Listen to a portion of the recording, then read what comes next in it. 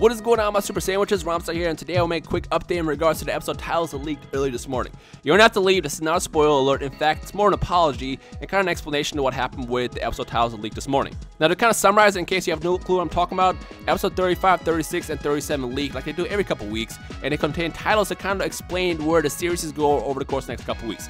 This happens like once a month. Every single month, once the episodes catch up, the next set of episodes leak, and then we kind of know what to expect in the future of the Dragon Ball Super series. But this morning, just like every single couple weeks, we had a new set of titles leak. Well, it turns out they were all fake.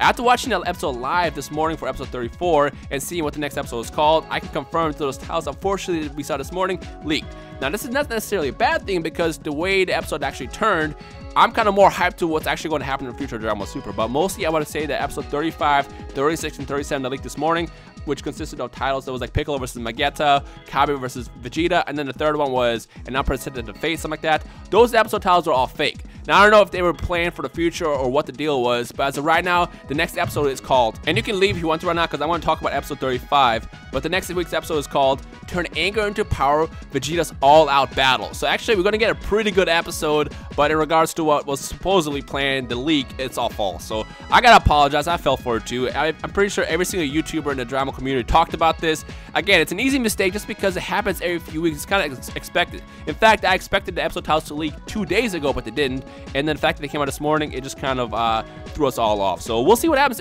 later this week if those episode titles are going to leak, but they always happen at 2chan. I don't know if somebody decided to just leak these out just to, like, I don't know, troll the whole community or what the deal was. If that's the case, they succeeded, but I just want to quickly say the episode titles that leaked this morning were 100% fake, and keep an eye open over the course of the next couple of days or so for the actual titles to leak. And when that happens, we'll make a video and make sure those are the real ones. But for now, I want to apologize. Quickly just mention that those were not real, and yeah. But nevertheless, we actually have a lot to discuss. Episode 34 was absolutely epic. My full review will go up on Monday once I watch the sub version, and then tomorrow I'll actually talk about Frost's character, but that's about it. So expect some awesome content over the course of the next couple of days / week.